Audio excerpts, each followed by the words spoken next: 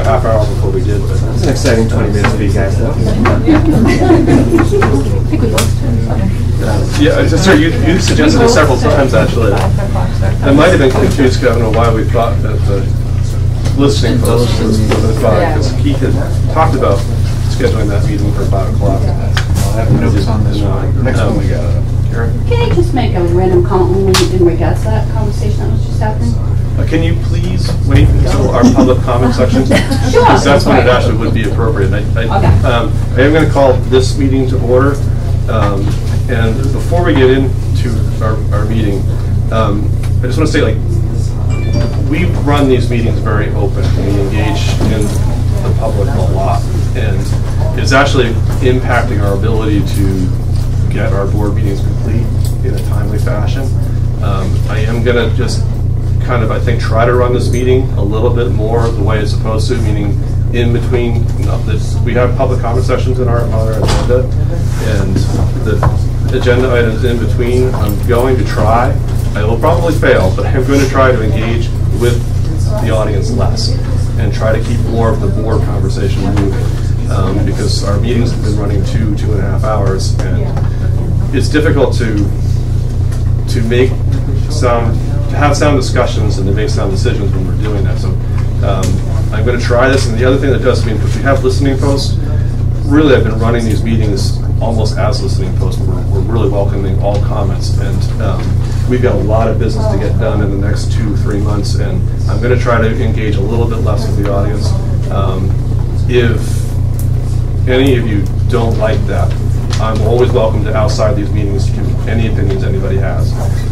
So if it doesn't work for you tonight and it's aggravating you, please talk to me about it, and maybe we can go from there. Because we did have some good suggestions on it about how we should even set up these rooms and all. At first I thought it was a great idea, and then I thought, well, it's actually kind of impairing the way we get business done sometimes. We have public comment sessions, and so I'm going to try to limit what you might have to say to that. And so if there's an agenda item that's on here that you came to talk about during the public comment sessions, it might be when you might want to make your comment towards that. Tonight I'm going to try to limit public comments a little bit because we do need to get a lot of business done.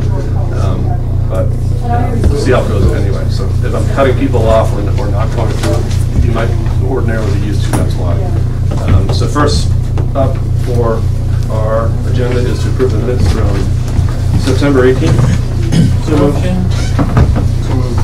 Give me a second. I got one already. Then jump in.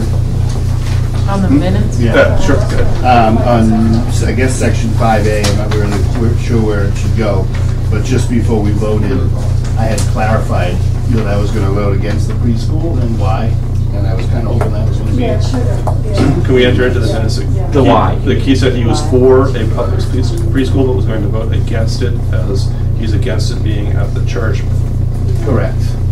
So it wasn't, he's voting against it because of the possibility of it being at the church. So just enter that into the minutes.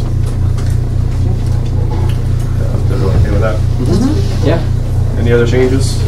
Just want to point something out, and maybe someone else can clarify this. In 5B, the pavilion update, the second sentence, they need some money. I don't think that was what was said. No, because the budget hasn't The changed. fundraising. They need to fundraise the money. But there's nothing that has to do with us. Whatever money they're expecting to spend. No, it's not public money, it's fundraising. They need money, but not coming from us. Right, okay. I just think the whole they need money. They need some money and construct. Because that's really not what it was. We Obviously, could just put that in like every paragraph.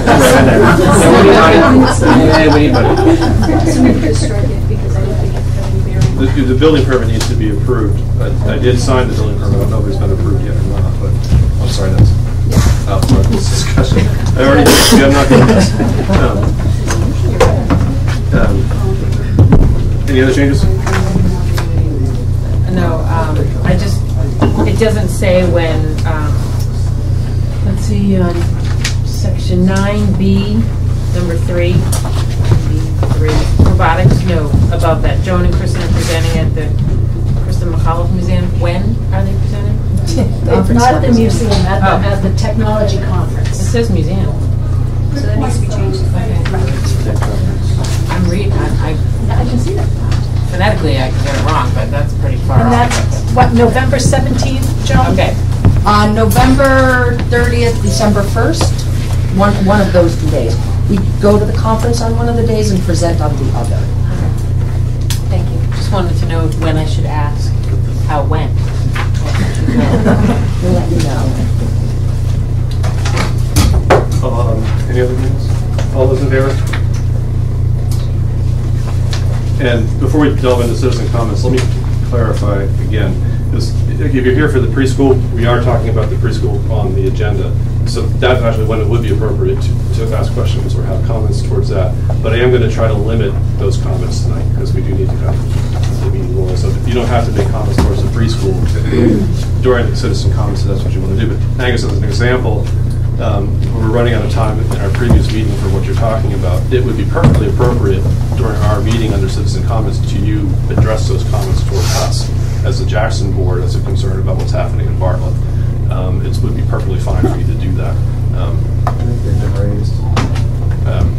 But as I say, that's the kind of comment where if it's not on the agenda, then that's where you would make a citizen comment towards something like that. So I will open the floor to citizen comments.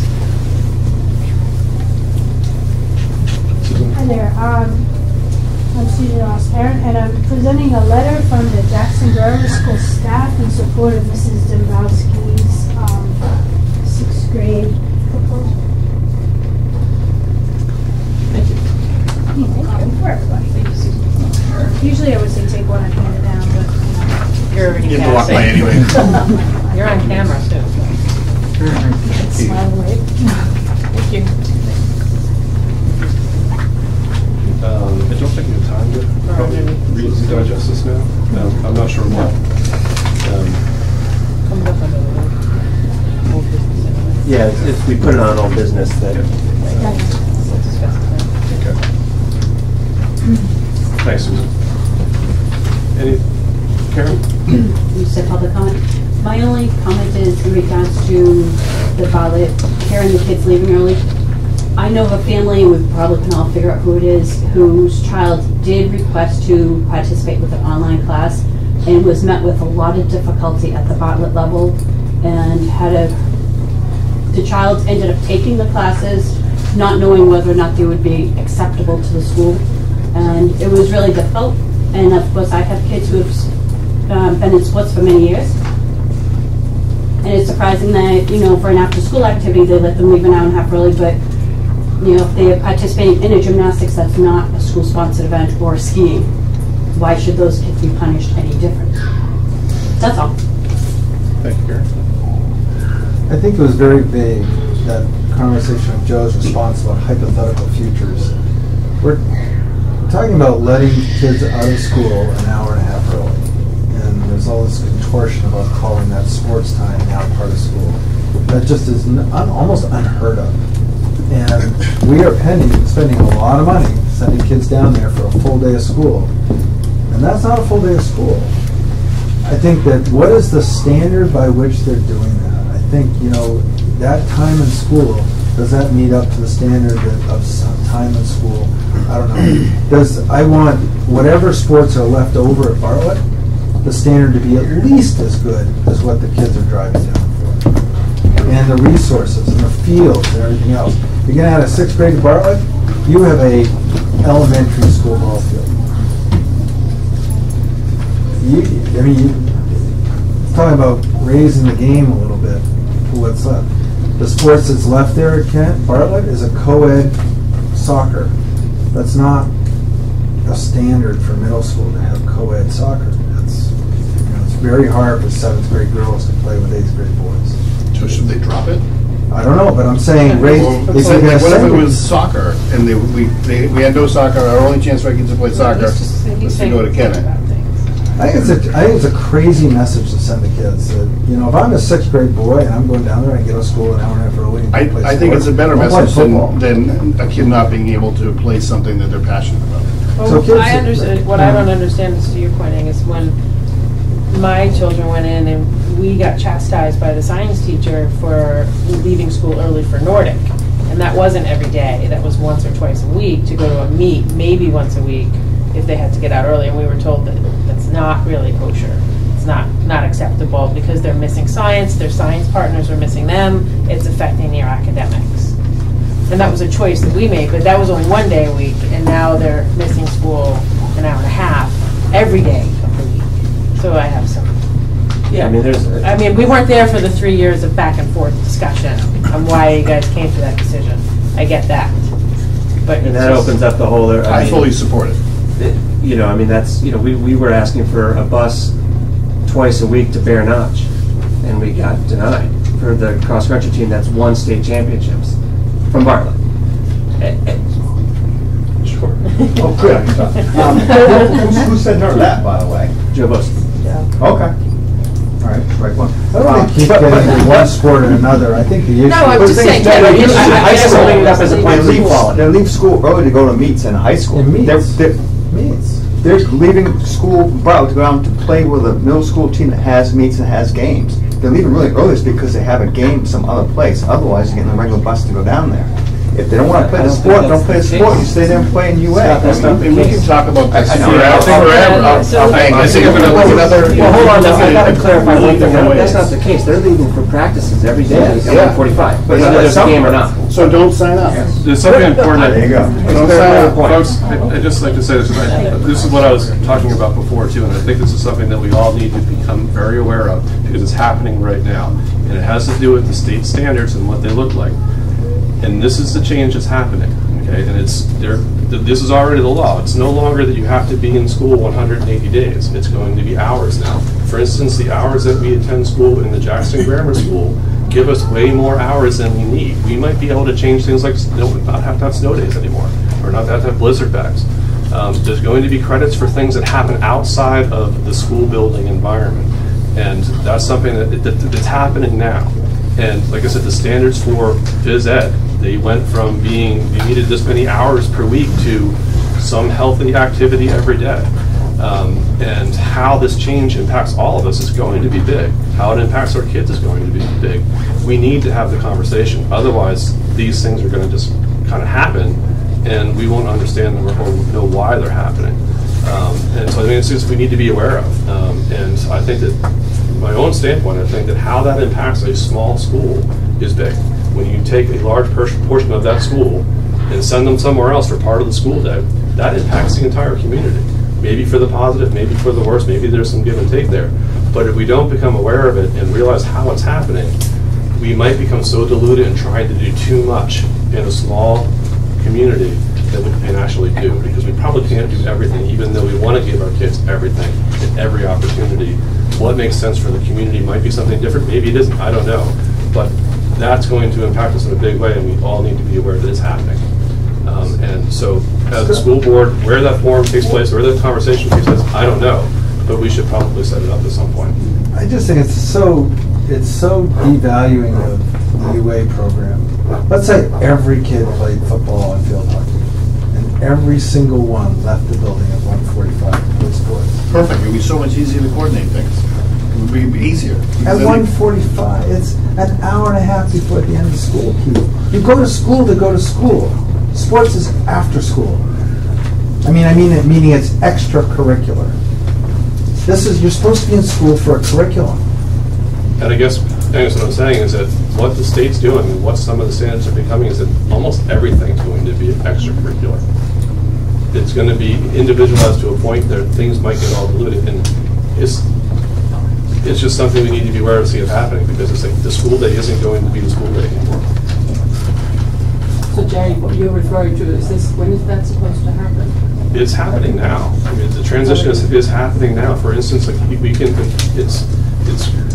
Jess introduced me to the terminology last week or 2 weeks ago. It's called the balanced calendar, and you're no longer required to go to school for 180 days. You can petition the state to go to school for certain hours, and something that recommendations I've heard from teachers in the community is that we might not need to have blizzard bags because Jackson goes to school for I don't know how many hours a day it is, but it might eat up all our snow days. I think it's 14 extra days. There's a math, there's roughly 14 extra days. Eight extra days that we have, so we might not have to worry about snow days anymore, as long as we petition the state properly. And my take on the state is that anything you say, they're pretty much going to approve. because the state really doesn't want the responsibility anymore. It really comes down to local school districts. So these decisions we're going to be able to make as communities, and if we don't make them together, with having the good, honest conversations to have what happens in reality, then you're going to have people, some will love it, some will hate it, and we'll have tensions in the community that we don't really want and won't be healthy for us. So I think that we need to be aware of it. We need to figure out how are we going to set up these conversations so that we have honest discussion and a community decision. I think you have to have standards, and you also have to say that if you're going to send kids someplace, that the program you're offering at Bartlett is at least at that level. That there has to be, you know, whether it's UA or whether it's class size, you have to have something that is quality. And if you can't maintain that standard, then you shouldn't be shipping kids out. And it's not about the individual sports, but if you're going to offer a soccer program, it should be at a standard. I'm not saying if the football, send them all down there. It's great if that's the standard. But don't have a program back at Bartlett that's half the standard of what the kids are leaving for.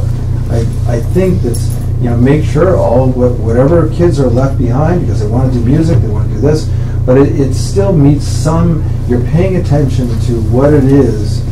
It's not just random. Well, there's 4 kids left in the building. Okay, we'll make do.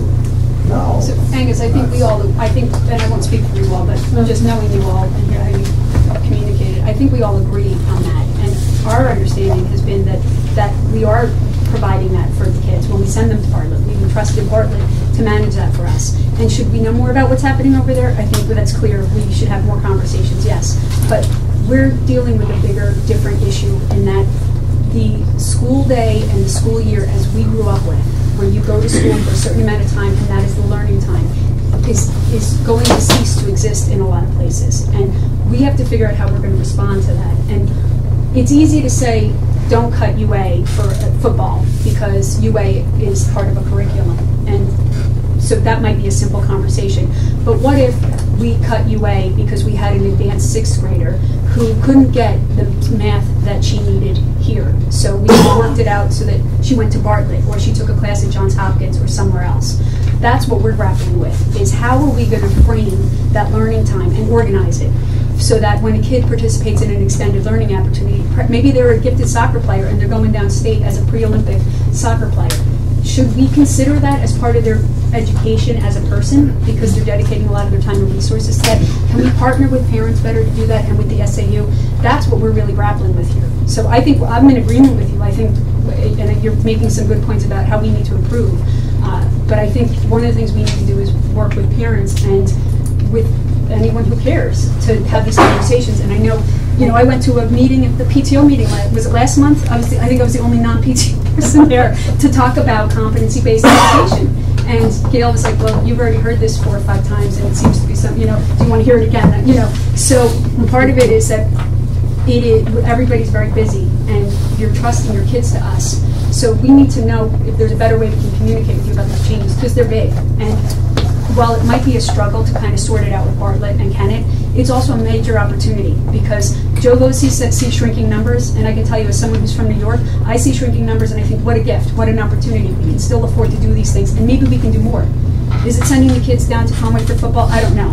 But I think it's something that we need to keep talking about.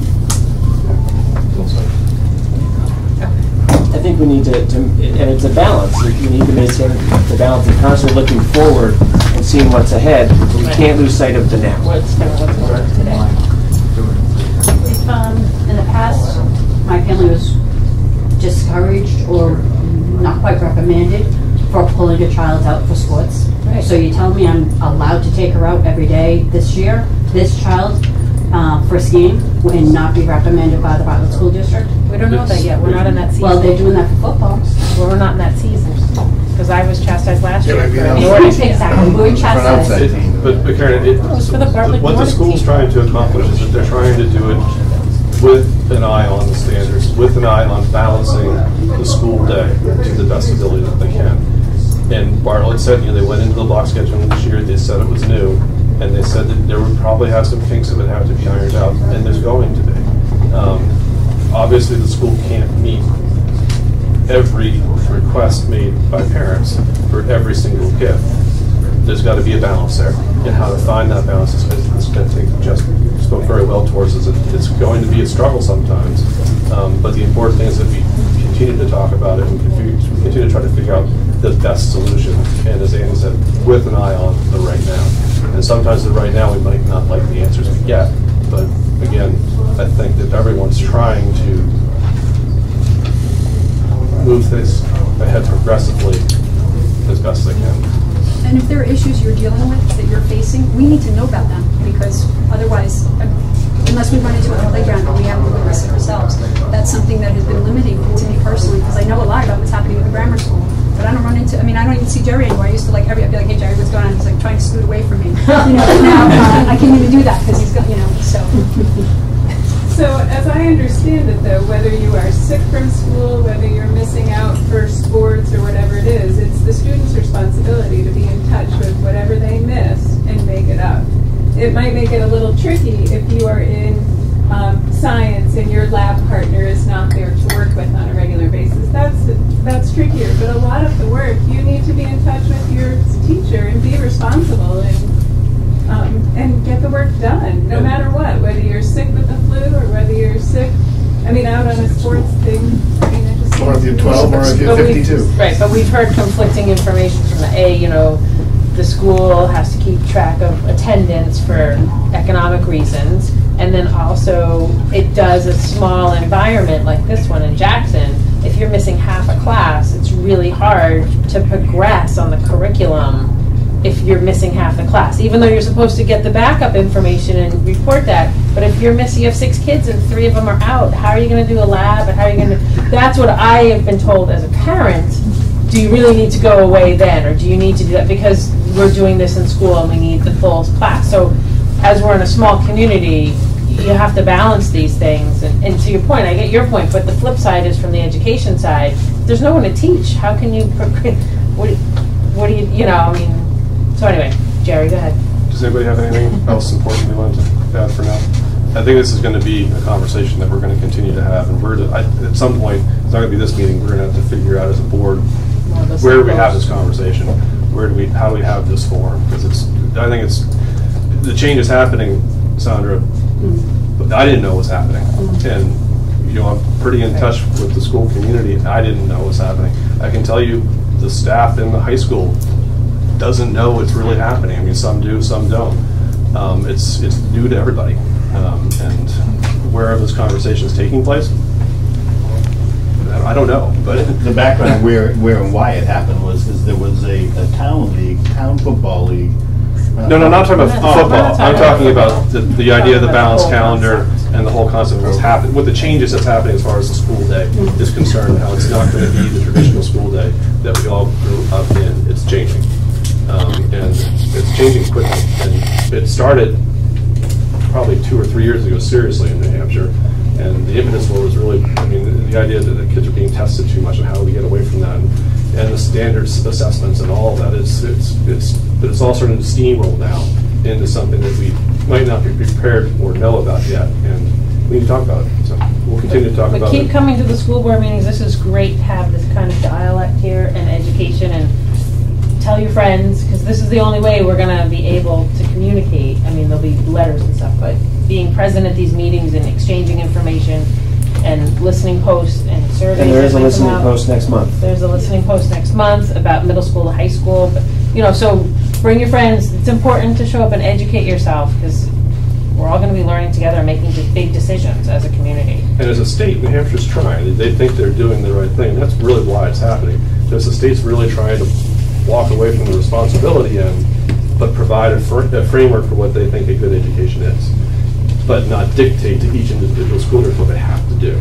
And so that's the standards are there of what the expectations would be for success, but how you get there is changing. Right. So we're going to move along our agenda, and I can't see anything anymore. Presentation. Preschool. I got some readers in my bag. You want? No, number 4. Presentation of school program. Oh, sorry.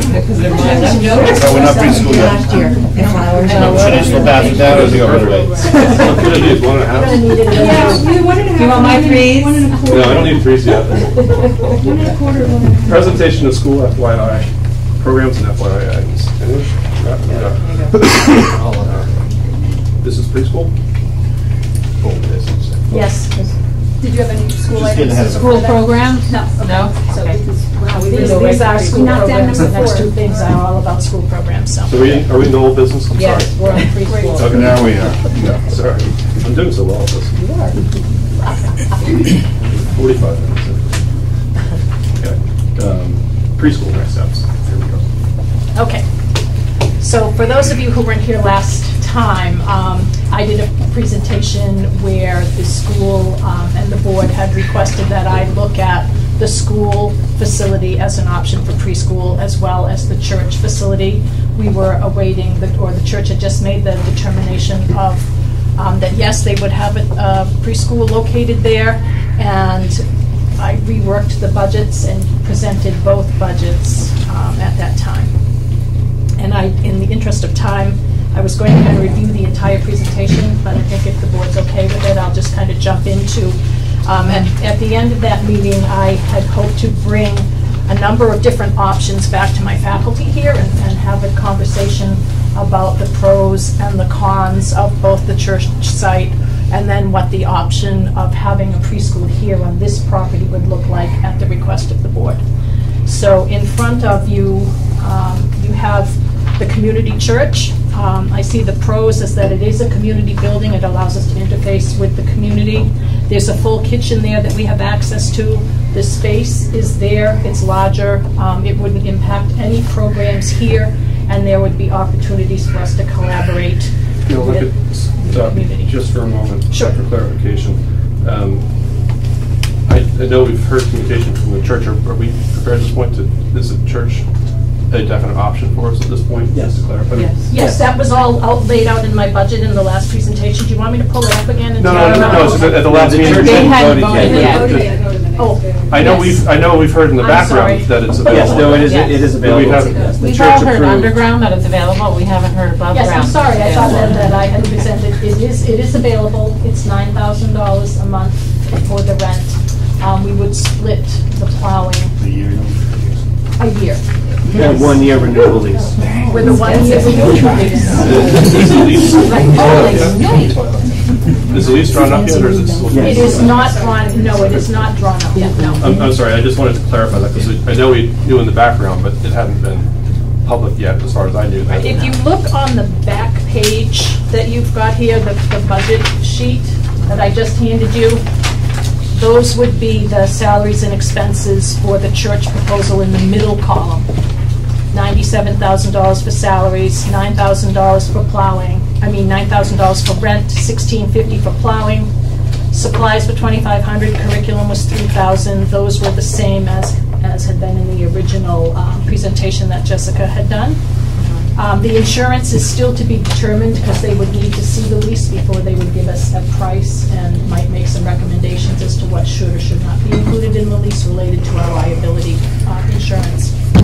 And then the startup costs for there involved us just buying furnishings and doing some minor repairs outside to the playground space and adding some toys and activities.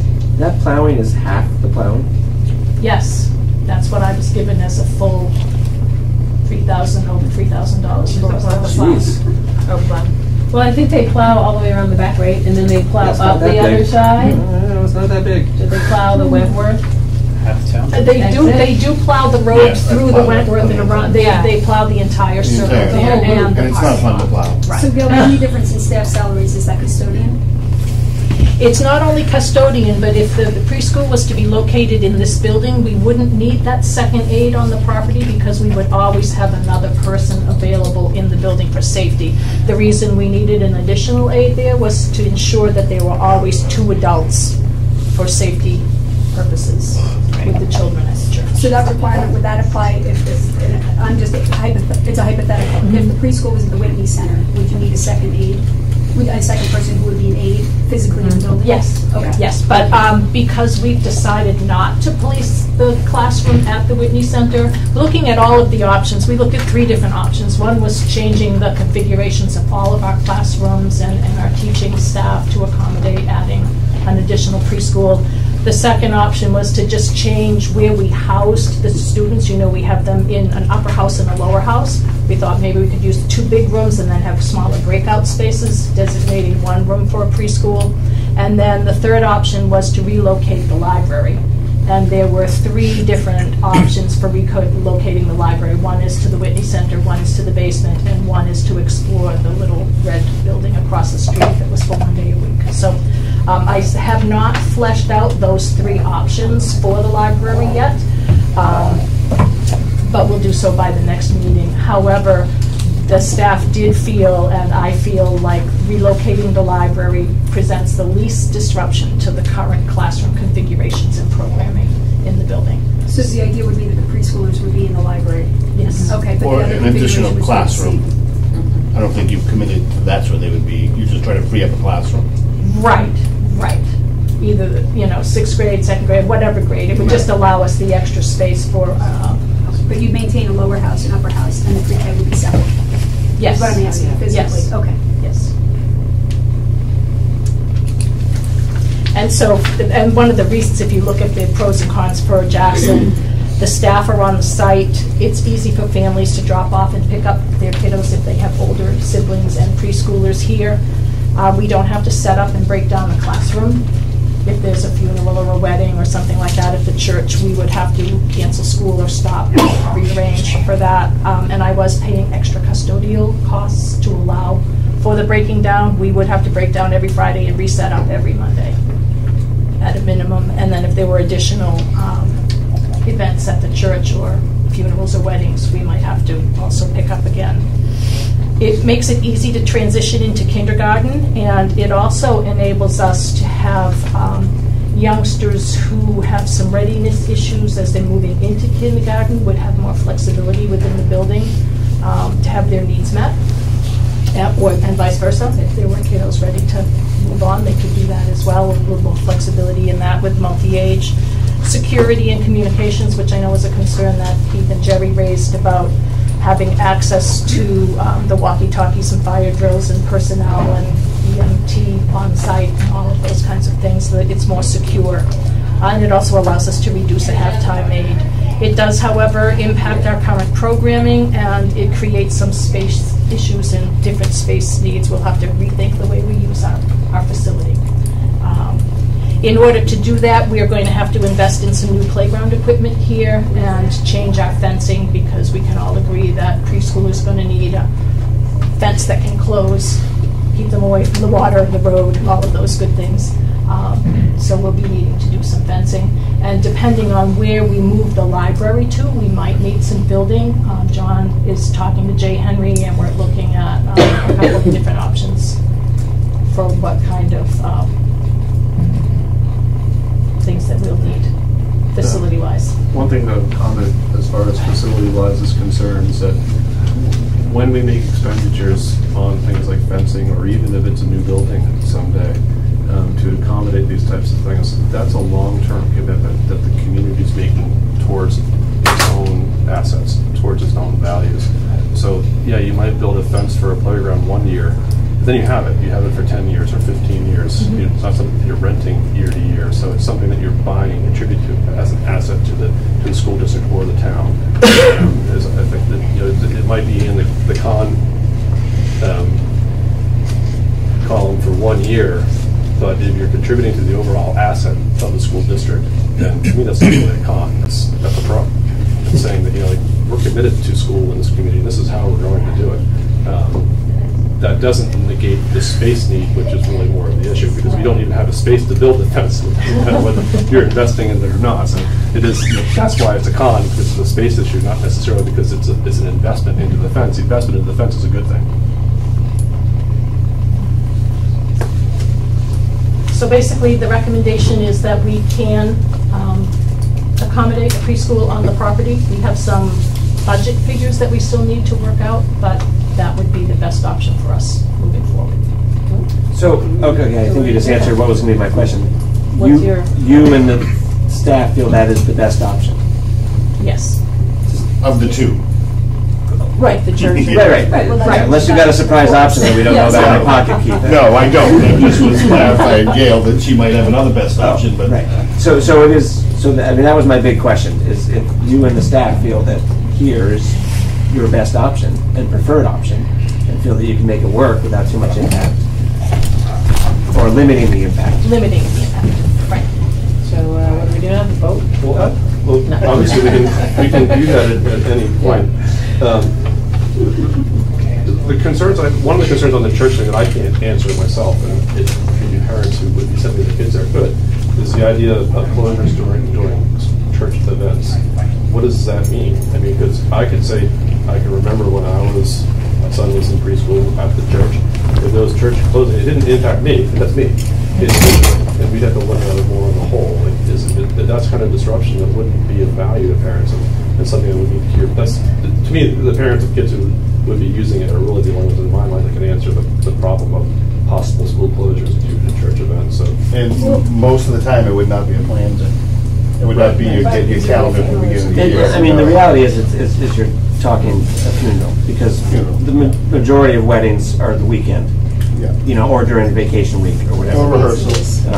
But I mean, the teachers want to say that they recommend here, and to your point, paying rent, which is like throwing money out the window, as opposed to using the facility we have. Yeah, I mean, we could argue the rent number probably too, but I think the rent number was really more a cover of their capital expenditure. It wasn't really a rent. I mean, it was right, but it's still $9,000 of the taxpayers' money not going towards the school. So, and the teachers say that this is their best option. I don't know, do we need to continue to discuss the church as an option? Well, I mean, my biggest concern was Gail and the staff and their feelings. And now we, I think we could end it and just move on. But I think one thing that the fact that the church is a 1-year renewable lease, I mean, it is an option to to use the church, try it, see how it goes, and either more is figured out as far as impact on this building in that time, or we find out very quickly, like, okay, this is not going to work. We're not going to do this the second year. I mean, the 1-year renewable lease does make it more palatable. And the other reason, I don't want to be too hasty about making a decision, and I think I've already made my decision, but I would support it either way. But I would like to see it here more than there. But I also just don't want to make that decision hastily, because the church is part of our community more than is necessarily even a church. And this wasn't being offered as as a way for the church to get income or anything like that. It's the church trying to be offering a solution to the community, because the community has a problem. The district has a problem with space. It is a space issue here, and I don't think the staff came to an easy decision that they prefer to have it here over the church. And I just, like I said, I probably made my decision mostly based on the security aspect of it more than anything. I just don't know how we can assure security for a building that we don't govern. And that's a little bit of a different issue, but I just also don't want to just discount the church's offering of the space, and the community is really offering of the space, because the church is really our community. Most of us are part of it. And I was there at the vote, and I can speak to, that's what it was all about. I mean, there was not a single person there that voted no. There weren't any, absentee ballots that were no. There were a couple of abstentions, and I think that was more, didn't know enough about it. But everyone spoke to, it was the community piece. It's being there for the community using the space, so. And I think it's important to me just to recognize that and honor that, because I thought all along that the church was the best place for it, because it's the easiest solution for our community. Without digging too deeply into the details, the more and more you dig into the details, the more and more problematic it became for me. But those are for more of today's real world problems as to what they used to be, because I really thought the church was the best place. And I don't want to discount that part of the discussion, the importance of the church being part of that community aspect of it all. I definitely thought the church was the #1 option until you said this evening that the teachers and the staff, which is mostly what I was concerned about, and the well-being of our students, integrating them and having a room enough for them to, but well, as Jerry said, and Jessica knows, I spoke against having it here in our original committee for that very reason, because I didn't want to add a preschool to detract from our current programs. Did this come out of that discussion with the staff? No, that came out of their own discussion. Yeah. Remind me when configuration is usually figured out for the next year?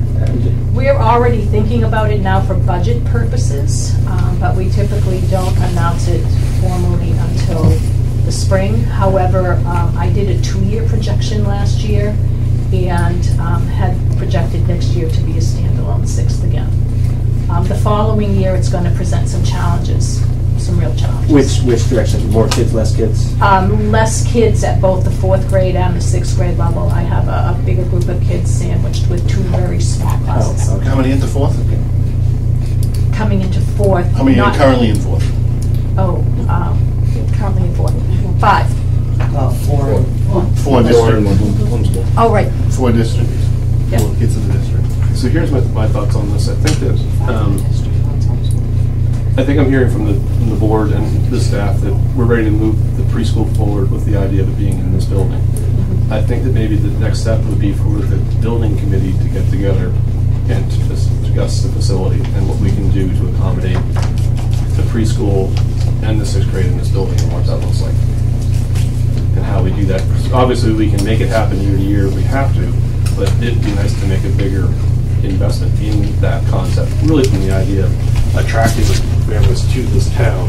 If we offer preschool for 6 and have the facility to do it, I think it's an attractive offer versus in the long run, it doesn't make sense to have the 6th grade in that environment. That's something that we need to determine. Yes, we can do it year to year and we can make it work. Is it the best option under the current facility versus what can we do to expand the facility to make it really work? So I think the next step would be to have the facility committee sit down and start to have that conversation over the next several months. There's one thing to remember too. Gail just said she did her 2-year plan on configuration. So if we approve a preschool in this building next year, there is no longer a standalone 6th grade. Well, I think that there's a difference between what their homeroom is, what classroom they're in. That's not what I said at all. But no, That's not so up to us. no, I know you didn't That's say up to that. I us. said the chances of it because of the lack of space. Can't put words in it. That's up to them to tell us. So if it would be that, or we would have 3 grades in one classroom, one of those two That's things. up to, that's up to. Yeah, I'm just telling you, I'm making people aware of that is 2-part conversation. We've No, got- that's not up to you, that's up to No, I'm not Gail. talking about that, Jen. I'm saying that there's another part of this issue about keeping 6th graders here. There's about, the staff gave us this and I appreciate it, I can't wait to read it, about keeping 6th graders here. But there's also, what changes your thought process when we're cramming back in again? Last year, we weren't removing the 6th last grade to year put we in the preschool. We mandated Gail last year to make sure that 6th grade was a different, super fabulous, fantasticocious, whatever the term was that you guys were floating around here. That was a good one. And we need to know that that's going to make that mandate more difficult for her now. It will and it won't though, because first of all, it was in Without the affecting something library, else. so we wouldn't impact, we would still have 4 classroom spaces. So I would not make the decision for or against a standalone 6th if it's not what's good for kids, and I think I said that before. Yeah. When we have 2 6th graders, they're not going to be standalone 6. I'm sorry, they need to have a peer group to collaborate with, and it's going to have to be either 5th graders or older or younger. We're going to have to do something different. And people talked about flexibility. We're also looking at more and more and more competency-based education, and we've started working really hard on student-led conferencing and setting goals with kids and bringing in the Pavilion Project and working with so our plan is to continue to look at how to meet the needs of all of the kids. Where they are for homeroom is going to vary. It's going to have to vary based on the needs of the kids. And I think that's the most important part for the board to understand is that where they are for homeroom and what classroom they're in isn't necessarily the curriculum they're being taught, the looping that necessarily is going on internally. And I think that that's part of the communication problems that we had over the last few years in regards to where the 6th grade actually was homeroom versus what they're being taught, and the board's understanding, your understanding. And I would also add to that, from a process standpoint, the boards change every year. And we can't mandate that Gail's going to do something next year and have the expectation that that's going to happen. I think the frustration and the use of that word is that where we didn't feel we got the response that we were looking for all the time is where that kind of comes out of, and that's something different. I think that's why we need to be careful going forward that we have the communication down properly. And that, I think we did say a little bit, even entirely clarify that the board's going to have to be open to those kind of ideas where it isn't necessarily where they're in the homeroom or classroom they're physically in versus what they're being taught, the differences there. We might just need to have better conversations about that so that we understand better. And I'd like to acknowledge two things. One is, and to go back to what Jerry said originally, which is that this has obviously not been an easy decision.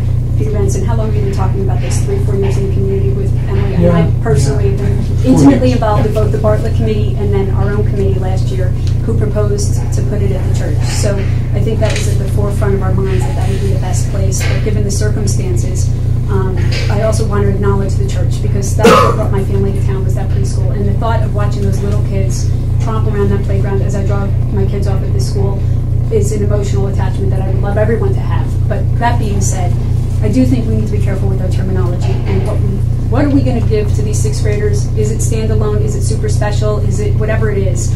We have to be careful about what that means. So maybe we can just take those words out for right now because I'd like to just offer my support that the budget comes down considerably if we have it on campus. We have had teachers and our leader, multiple leaders, tell us that would be the best place.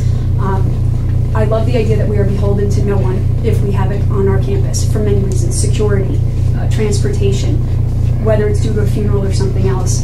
And personally, I would like to see it motivate us to do more creative things with our 6th graders. So whether that's using space differently, getting them out of the building more, whatever it is, I'd leave it up to you because though it's difficult, Gail, I think you guys can do it, and that's also what you're paid for. So I'm offering you my support to keep plowing on with the building.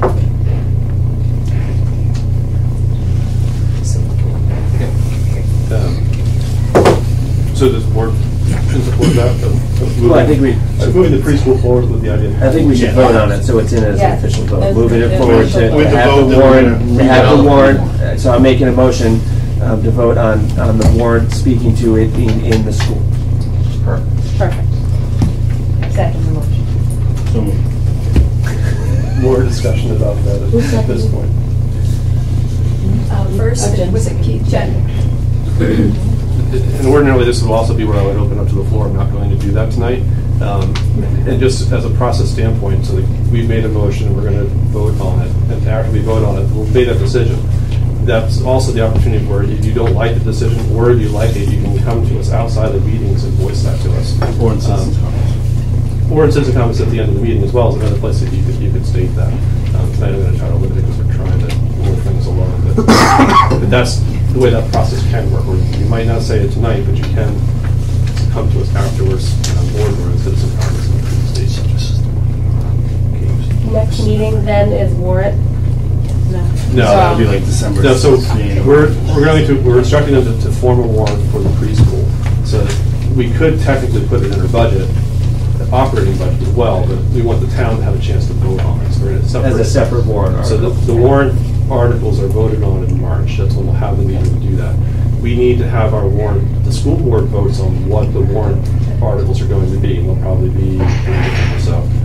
And this will be one of the warrant articles in there. We'll vote to have that established in December so that we can have our first public hearing on that in January. So we'll, in December, vote on what the warrant articles will be and what the numbers in that warrant article will be. So between now and December, we have to come up with all the budget numbers. And that's really the magic of the SAU and Gail and staff. That's not really us. We just facilitate it. And we make the decision in December what we want. We put it on a warrant article in January at the first public hearing, and that's where the public come to us and say, this is what we love about it, this is what we hate about it, or what are you doing with this? And that gives us the opportunity to change it if we want to. And if we have a significant change to it, then we have to have a second public hearing for the change that we have. And after that is pretty much, that's what goes to the voters in March. In which case, in March, the voters again have a chance on the floor to amend the number. Then if the legislative body there chooses to do so. But they'll be able to vote up or down specifically on the preschool being part of our operating budget so that we can pay for it here. So the town votes for it, then it will be in our budget. The money will be appropriated and we'll be able to facilitate it. If the voters voted down, then we wouldn't have the money to facilitate it here.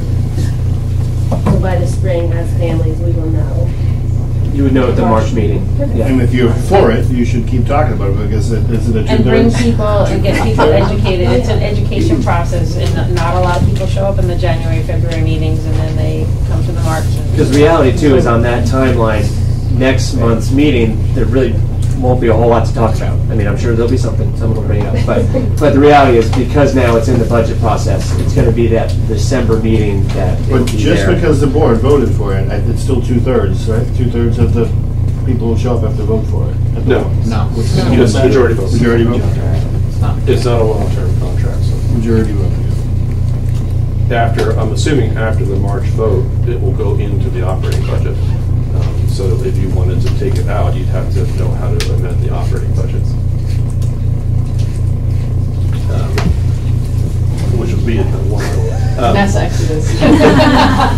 So we're going to vote on that, and whoever wants to leave, they can. You want your glasses back, Susan?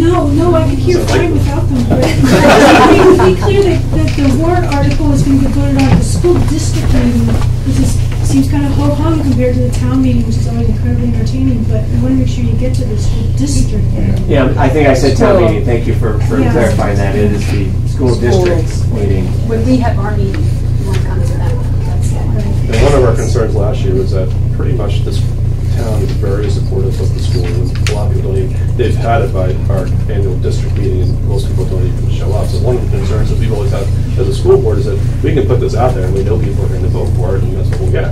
And our biggest concern last year was that we aren't really selling this well. We don't want to just go into March with having 10 people show up and all 10 people vote for it. So the more you can talk about Were you counting your time? Family members? Yeah, it was kind of just like my family. Anything about it? So please do discuss it and try to engage the community with it, because I think that the community is going to support it. At least I hope that they do. And if people come to you and say one way or the other, say, come to the meeting and talk about it. You know, this is what these meetings are for. But if we get to March and we've heard from 150 people that say we're all for it, and we've heard from 25 people that they don't like it, we know we're doing the right thing and bringing it to the floor for a vote in March. So, all those, are we ready to vote? Yeah. All those in Just for favor? clarification, this is just a vote to have a warrant article done, we're not actually voting on a warrant article. Correct, to have it done, saying, Right, so the then numbers for this in space. December, we'll vote in December, we'll vote to actually put it or not put it on the warrant article as a board. This is just to instruct them to create it. Sure. No, help them do it if they need to. All those in favor? That's unanimous. Congratulations. Anything on the pavilion? I think I don't know. Me? It's just, Sorry. well, it's, we don't need an update. You want to give us one? Oh, yes, We do indeed. Pavilion update, I just to fill you in on what kids are doing right now. Really quickly, we have tagged a whole bunch of standards, particularly report card standards in the areas of listening and speaking, writing for a variety of audiences, using informational reading, persuasive writing, and then the technology standards, which are the ISTE standards. So the kids that, things that are tied to those standards are, the architect is coming back in to go through the plans and CAD plans with the kids. We have 2 kids presenting to the Rotary Club this week. And we have a couple of other kids who are developing a fundraiser based on some crafts that they're doing. In social studies, in social studies and science, we've started looking at the natural history of New Hampshire and immigration. So we'll be tying that to the use of natural resources and historical building practices and all of those kinds of things. And that's it. thank you. Measurement and math will come in too when Mr. Stokey takes them back out. And Mr. Stokey did fill out last week they the did. building permit with them, even though we don't have official drawings. We'll send nicer copies of those that are crooked on the wall behind you with the building permit, so that if Kevin has any questions, they can go to the architect before we get the stamp. Awesome.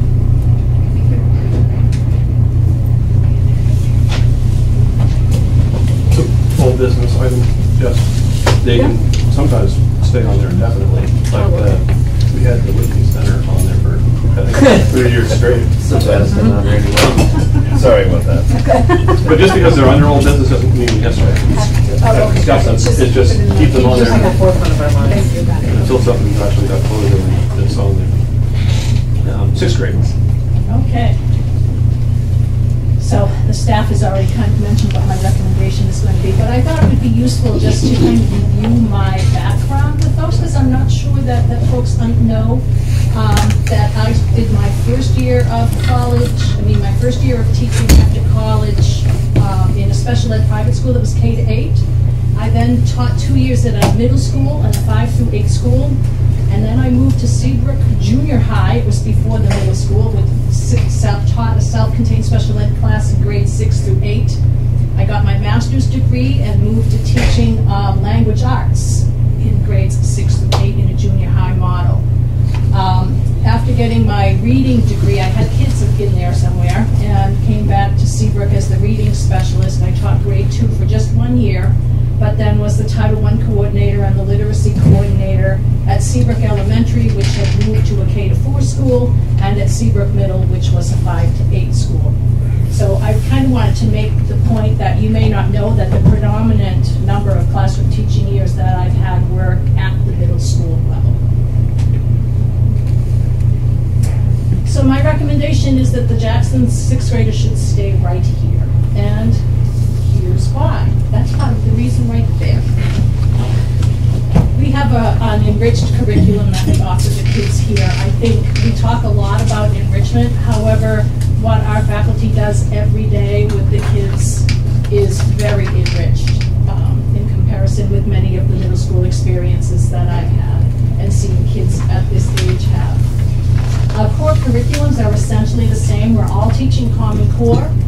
However, here in Jackson, the multi-age benefits of having flexibility for kids for groupings, to group up, group down, whatever they might need. We have a smaller class size. We work really well in a small faculty with our arts, our unified arts people, and arts are integrated within our classroom units. And we have a good long hour for all the UA. But arts are important here for us. We have, instead of a middle school computer lab, technology is integrated on a daily basis into all of our classrooms. The teachers have kids making movies and using technology to learn from, not just as toys, but really integrated. We have the opportunity to be outside with the kids more frequently than most public schools, particularly the middle schools. We take a personalized approach that we're working on refining and moving forward with, and our kids get a lot of opportunities to teach the younger students. I know you probably all know that you don't really understand something fully till you're able to really teach it to someone else. Our kids get lots of opportunities to do that through their buddy programs, through the special STEM activities we do, all school field trips, all school meetings, all of those things.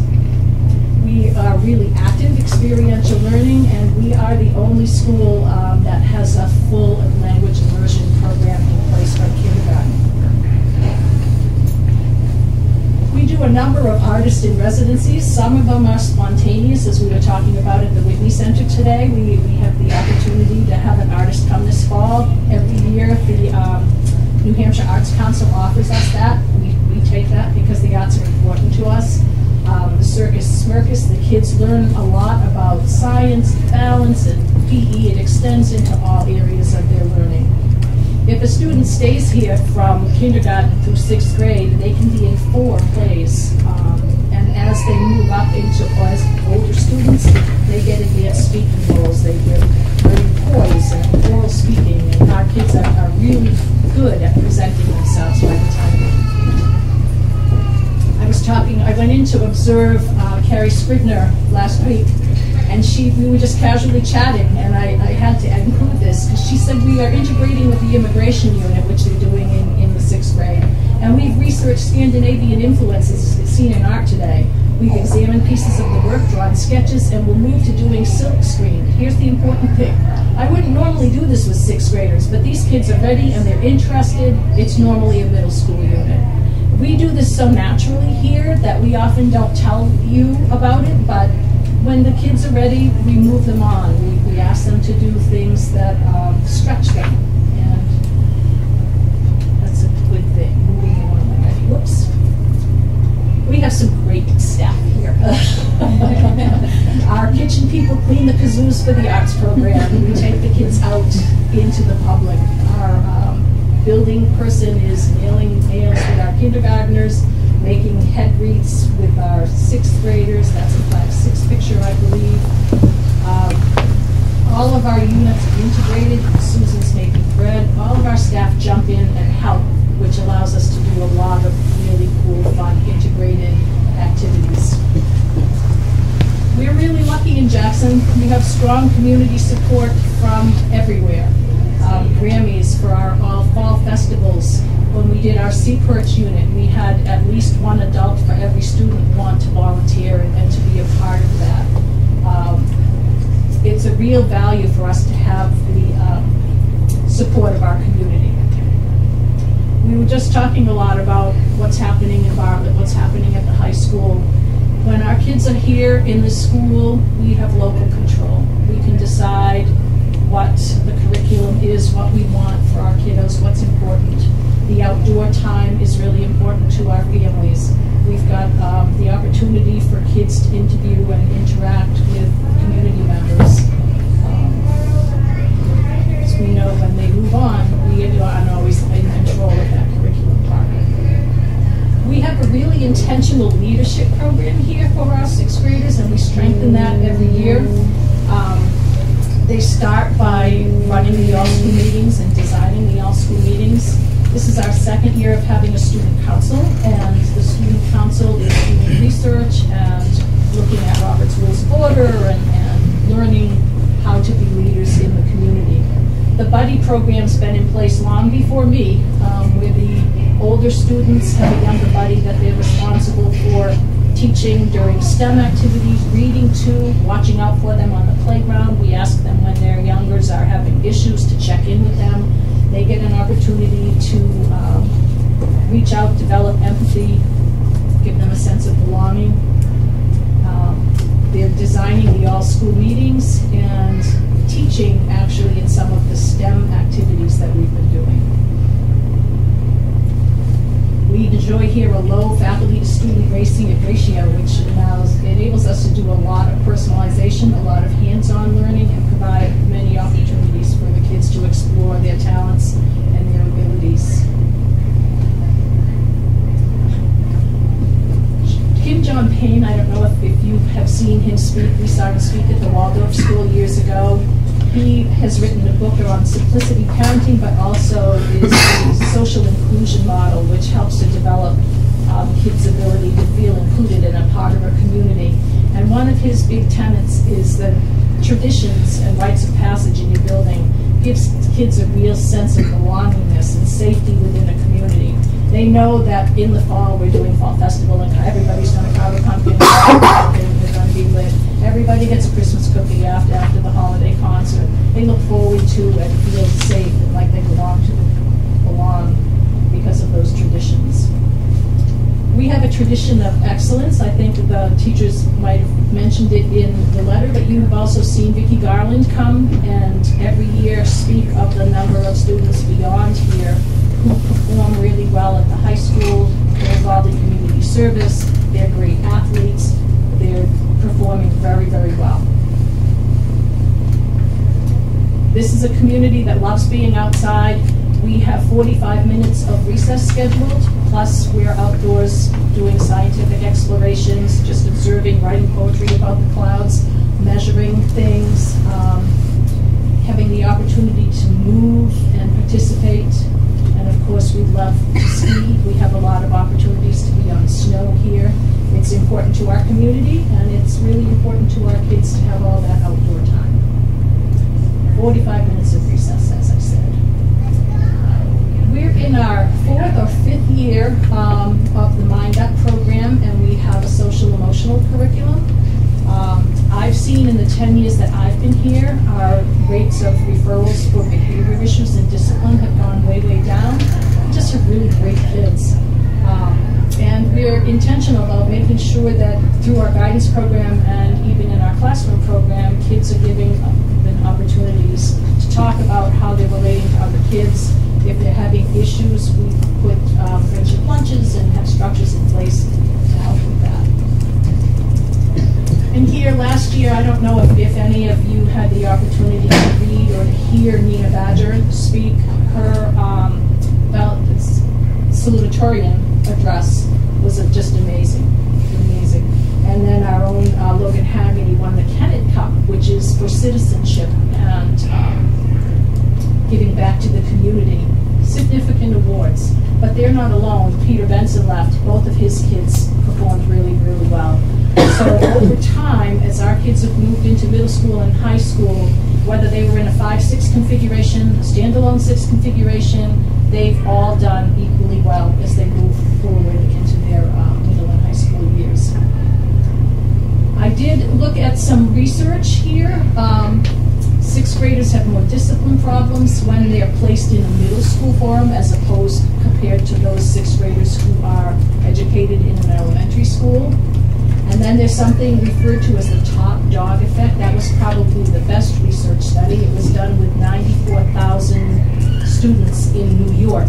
And they compared across a number of different schools, 6th graders, disciplinary referrals, behavioral and social, emotional issues that they were having, comparing the 6th graders who were in a K-6 versus 6th graders that were in 6th through 8th. And they came to the conclusion that the top dog effect, which is also impacts 8th graders, could be considered the top dog in some schools, but the 6th graders were most impacted and benefited most by being in school with longer grade spans. And then West in 2011, he's done a couple of different studies, but the students benefit from being the oldest in a school, especially settings that include the very young, and thinking that it was because of their opportunity to take on leadership roles. There's a book known as Yardsticks that talks about the different social influences of kids. And when they get to this 10 to 12-year-old stage, that peer opinions matter more than teachers and parents. Ceremonies and rituals are important, and as I said earlier, those are things that we do here. We have some ceremonies and traditions here. That they like to challenge rules, they're easily embarrassed, eager to reach out to others by tutoring younger kids is one of the things, and it's a common age for girls to form cliques.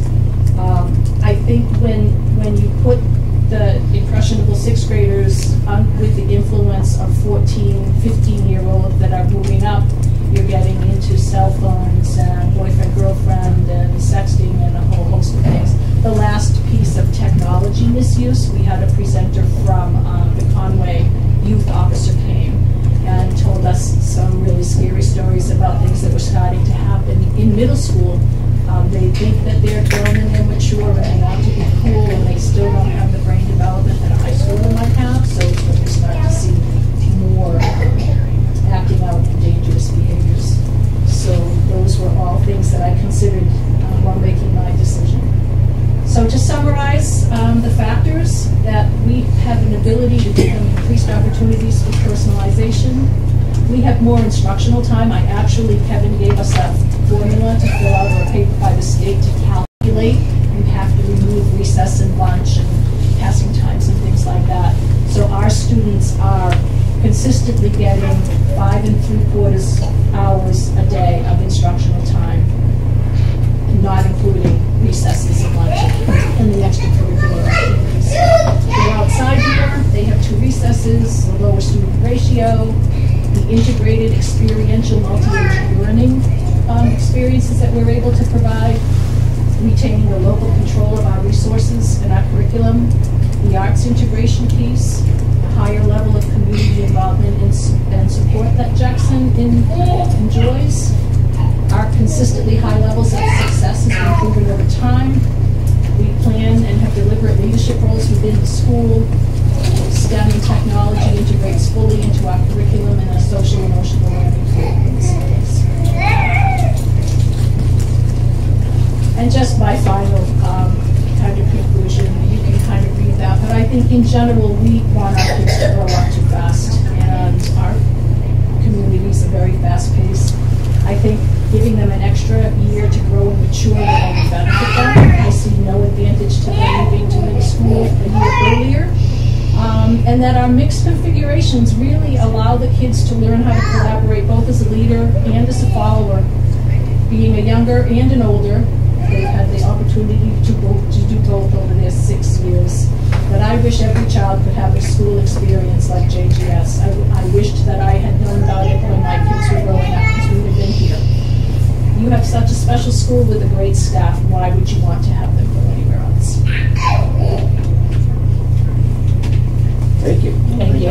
You asked me to tell you why. That was excellent. Well done. Very nicely done.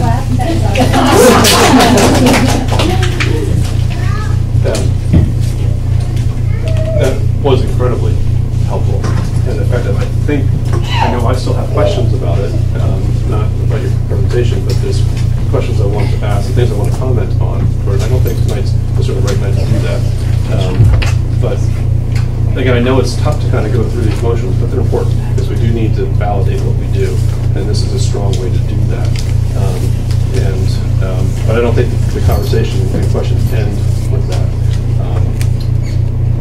So I think that maybe the thing to do would be for us to maybe kind of gather our thoughts and questions that we might have. Well, and get a chance to really read this. Yes. Read this, and maybe we put those down on paper or emails, and either send, maybe send them to Gail. I'm not sure what the best process for that would be. We can send them to me, and we coordinate that. We want to. Well, how do we want to move this forward? I guess in a way that makes sense. We should openly communicate, send the questions to everybody, and have it on the agenda for next. Have it on the agenda for next meeting, but and again, not because we're questioning this. This is a process important for us to go through. Well, we had a lot of information from Joe that we haven't been able to discuss. We have this information from Gail. We have our own personal. So I think your point is to think about it individually. Think about it individually. Come do up your with own research a little bit more. comments and questions we might have. And I think that would include maybe some more specific questions for Joe if possible. I would say we had a lot of words from Joe. I'm not sure we had a lot of information. Yeah, I had a lot of takeaways from that, that we didn't discuss, obviously, we didn't have the time. So I think pulling our... I mean, just as an example, there's lots of things that you said through there that I'd really like to highlight and reinforce.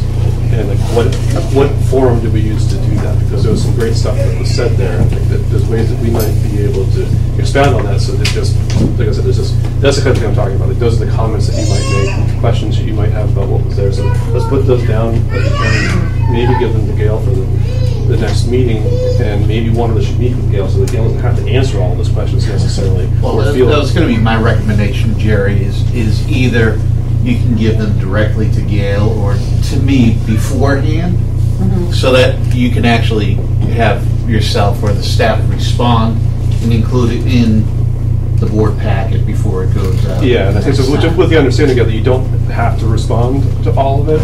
If it's something that you want to respond individually to each of us on, feel free to do that outside the meeting, whatever makes sense. I guess let's do that. Let's give it to Gail, and then.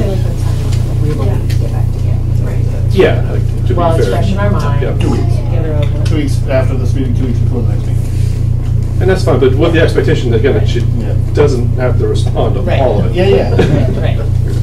I mean, only one thing I want to add on, and Jerry, I know you're trying to stop time, is I think we should all remember that there's a term that Joe and Scott threw out that is going to be very important for us in this process, and that's that loose. There's going to be something we just don't have answers for. It doesn't mean that you need to vote yes or no because of it.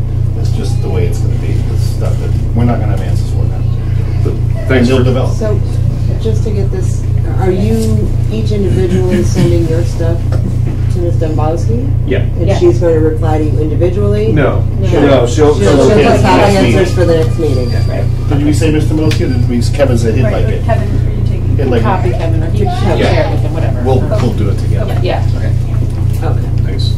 Thank you. That was great, And just Gail. a question on Thank you. forum, how does that work? It's the two of you, but we're not copying each other, it's just individually to you guys. Yeah, that's why. Thank you all. Otherwise, I have room for some dialogue because everybody's got reasons for it. Thank you. Sorry, that was just 5.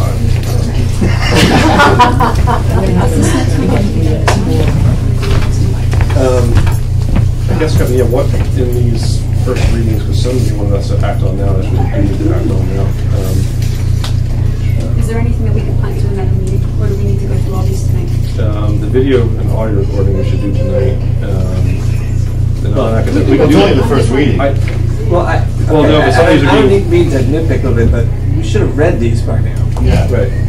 To vote on them now, so there's nothing to punt, this is just a first reading, we should have read them and should vote now on the first reading. Right. If there are any changes, we can Right. bring them back. If you have any questions. Let's just leave it as I can bring them back. I'd go through Just the them. first reading. Yeah. We're voting on considering the first reading. Right. Right, but We're not voting. one of these he's recommending that we actually vote on tonight. Don't we still have to vote on considering the first reading? No, Yeah. no, we don't vote until it gets to the second reading. Okay. Right, but the one on video recording and audio recording, I think he's recommending we actually vote on that tonight. No, you don't have to. No, it's all under first reading stuff, I don't know. But Yeah, but if you that's read fine. that, I recommended the Jackson School Board approve the above policies on first reading.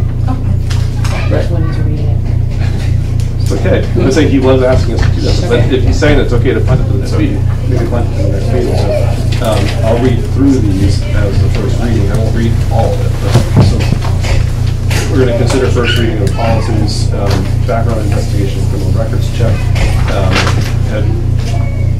Assuming we've all had the opportunity to read through these at this point, are there any questions or concerns on the background investigation and criminal records check?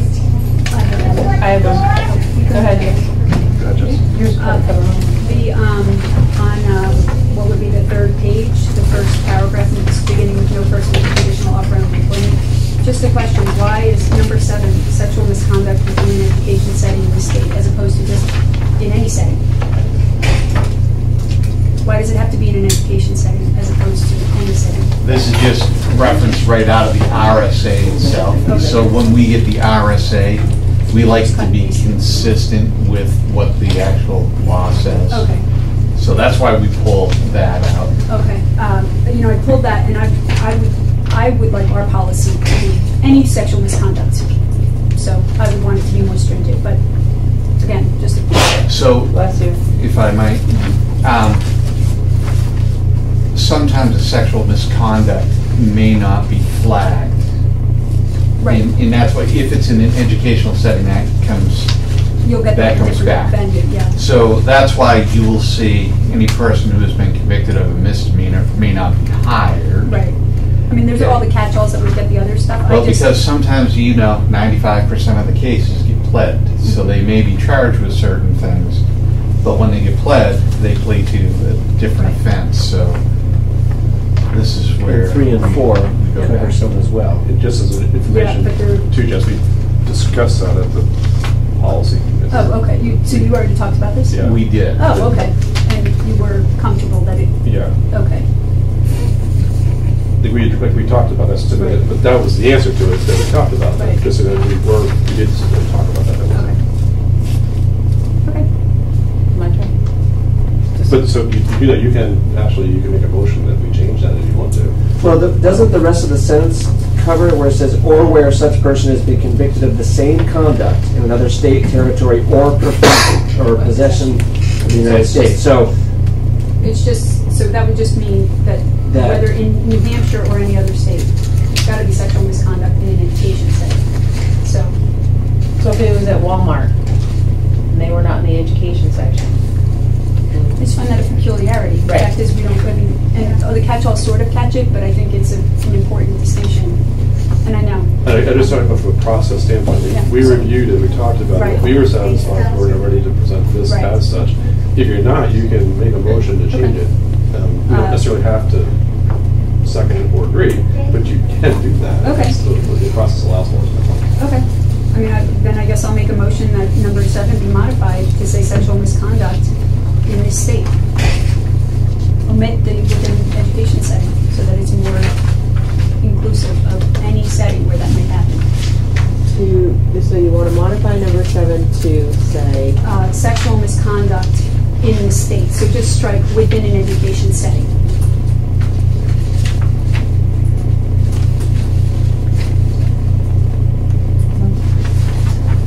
Is that a second? I'll second it. More discussion?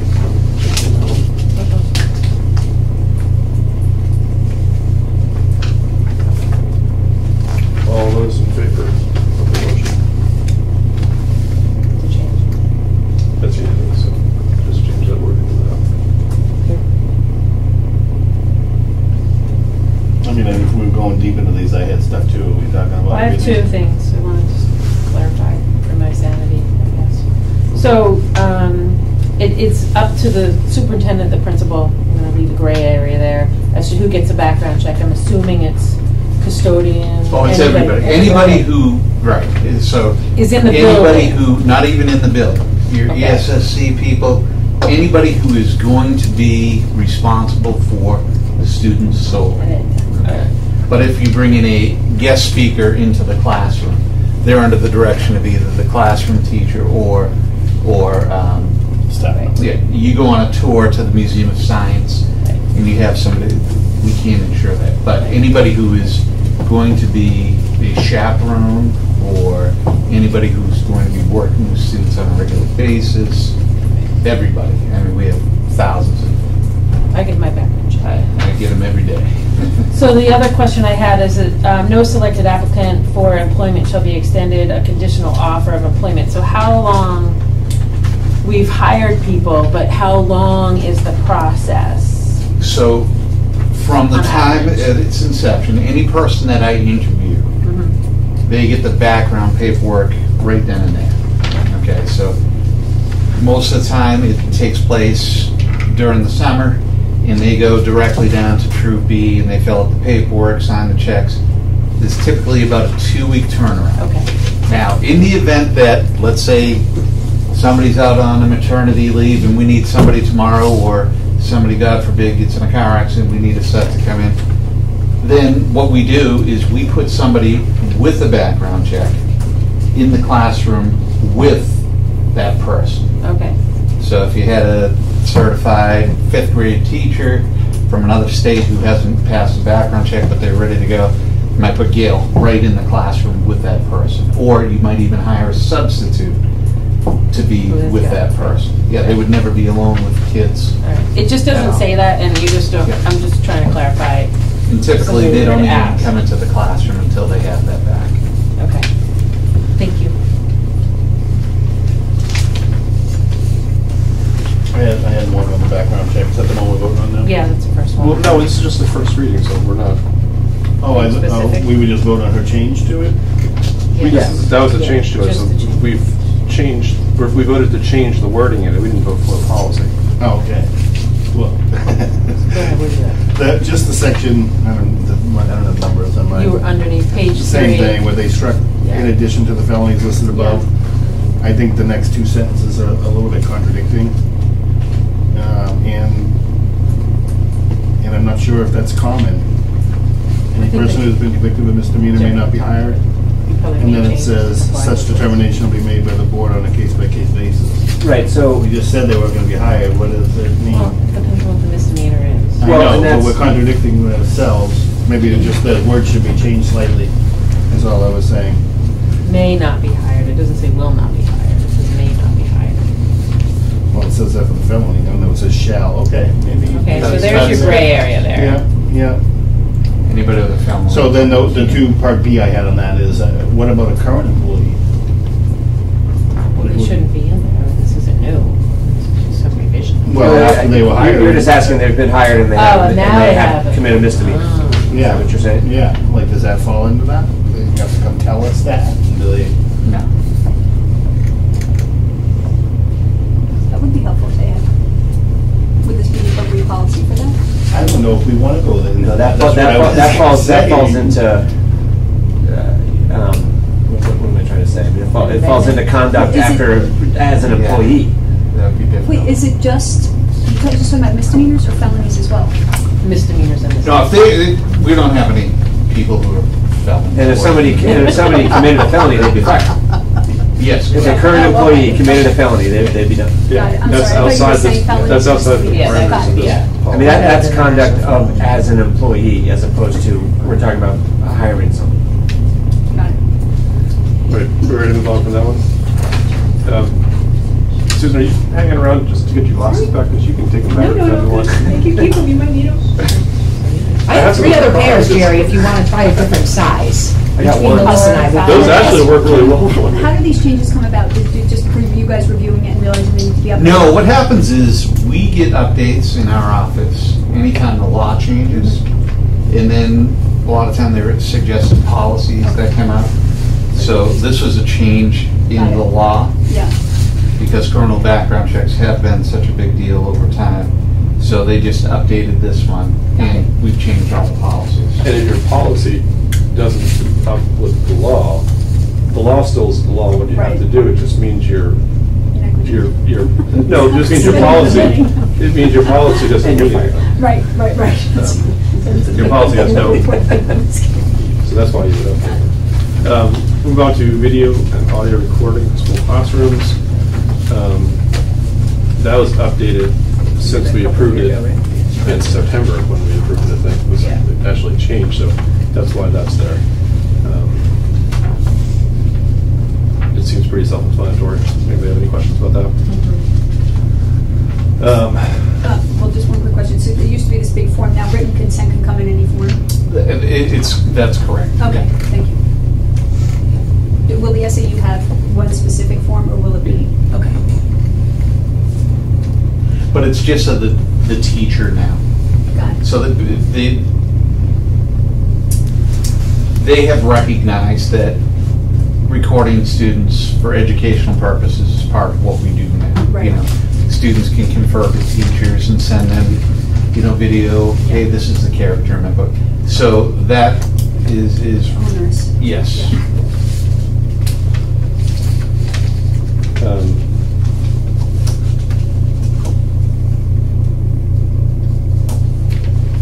The non-academic surveys, that just basically means if it's a non-academic survey, you need to get parents' permission before you do it. Is that questions on that one? Admission of non-resident student of an employee. It's fine, there's no pricing. Yeah, I'm not quite sure how that showed up on here. We talked about that at Yeah, our we did. policy committee meeting. Yep. You remember? Vaguely. I just didn't know we finalized that. Well, we recommend that they change the wording and come back to us. That's why we're seeing the first reading. Tuition part-time employee. So last year, we had a citizen ask us about a reduced admission for part-time employees policy. Would this be a policy that we would add that to? That was a town employee, not a school employee. No, it was after that. That was a town employee. This was in response to that, Jess. Oh, okay. Yeah. Okay. Okay. Got it. I got you. The highlighted portion. Right. Okay. And since I've been on the board, we haven't established tuition. Is that an ongoing thing? No, there is. We have There is. Meaning, the actual. We have an amount. Okay. For 10,000. So I'm just forgetting it. And then it's for the I teachers, just don't remember 2,500. I think so. It's 2,500 for the. Okay. For the second. It might have been in place before you joined the board. Because Yeah, I it's remember, gonna- because I we were remember on it. voted on it. Yeah. We did that. Right, but it was under discussion, I think, last. I think you revisit it every year. We Yeah, we revisited it. Just said, Last yes, May, we'll keep it the same. We Okay. talked about it again. That Yeah. one. Okay. And then Yeah. just missed it then. Okay. Thank you. We did discuss it within the last year, though. I remember, I think it was last May that we Okay. discussed it. I don't know. Yeah, and we decided to keep it status quo. Yeah. Gotcha. The non-discrimination policy, public complaints about discrimination in facilities or services. Any questions, comments on that one? So let's just make sure we go through these again before next meeting, and then next meeting we can vote on. Yeah, because I still want to talk more about that one line. We'll get them again in We'll second get readings in the copies, next right? packet. Okay. I was trying not to slow down this meeting tonight. Okay. We'll I have to leave, I'm sorry. I have to go with Kenneth. I told him I had to start walking. Just a quick question. Is it worth having the listening post a half an hour earlier? Yes. Given the discussion tonight? Yep. Before Jen goes? Yep. I think yes. Yes. So 5 o'clock. Okay. So you're. I don't know, do we need that time? Because we're not supposed to really answer anybody during that meeting. We can give everybody else. Well, we just, we could postpone it. If you want to leave it. Maybe we could have started at 5 and if we get done early, we I can. don't know what the outcome is. We can't start the next one early, Oh, so right. we're supposed to at 6. Yeah. That's always the catch-22 about starting early. Right. Could backfire on you. I just think there could be a lot of people Yeah. talking No, about I stuff agree. because it's middle school, high school. Yeah, she'll continue to do the. We just have to decide which side of the fence we want to be on. If we want to talk, we can go sit on that side. Right, right. Well, Yeah. No, but that's going to be encompassed in terms of the salary now. That's kind of outside the parameters, like kind of part of it too, but we could have, as I say, like, if you'd like, we can postpone that till the next meeting. If you want to discuss that more. Yeah, that's good. I want to talk. Well, I know, but I think those of them see that this meeting is already later than it should be, and you have to go. That's the only reason. Yeah. Okay. Yeah, we can do that. If it's not going to impact anybody. Because honestly, I think that conversation is going to be longer than the time we've really got tonight anyway, so I think that. As long as no one's going to sleep over. Yep. So we're done with the instructional issues. Gail, I'm going to apologize to you Is that all right, profusely Gail? for this. Sorry. Single parenting. Well, we were going to do two things tonight on that. We were going to vote with Jen Leeds on extending it for the next school year, separate from the contract. Remember? Oh, that's to like, give her it's faith. going to impact on anything. Because right now like that, she's and I'll only in the vote on contract that. through June. So we said we were going to quickly vote tonight on what we should have done last May or June.